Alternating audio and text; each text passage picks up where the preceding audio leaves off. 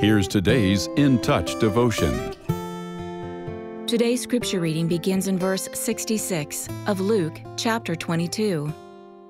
When it was day, the council of elders of the people assembled, both chief priests and scribes, and they led Jesus away to their council chamber, saying, "If you are the Christ, tell us."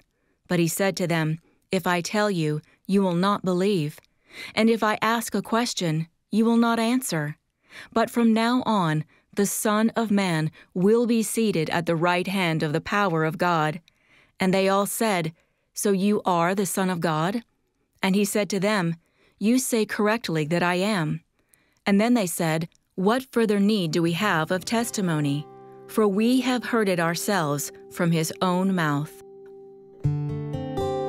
The Nicene Creed varies from one denomination to another, but it succinctly describes what those of us who are Christians believe regarding our Savior's two natures, human and divine.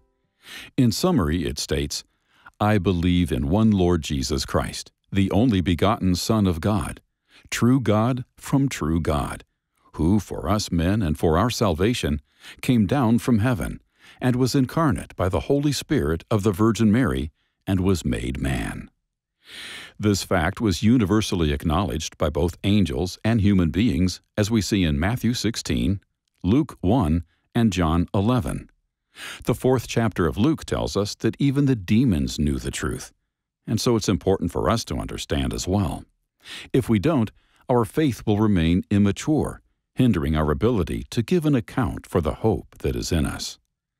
As C.S. Lewis said, "A man who was merely a man and said the sort of things Jesus said would not be a great moral teacher. He would either be a lunatic, on the level with the man who says he's a poached egg, or else he would be the devil of hell. You must make your choice. Either this man was and is the Son of God, or else a madman or something worse. But let us not come up with any patronizing nonsense about his being a great human teacher. He has not left that open to us."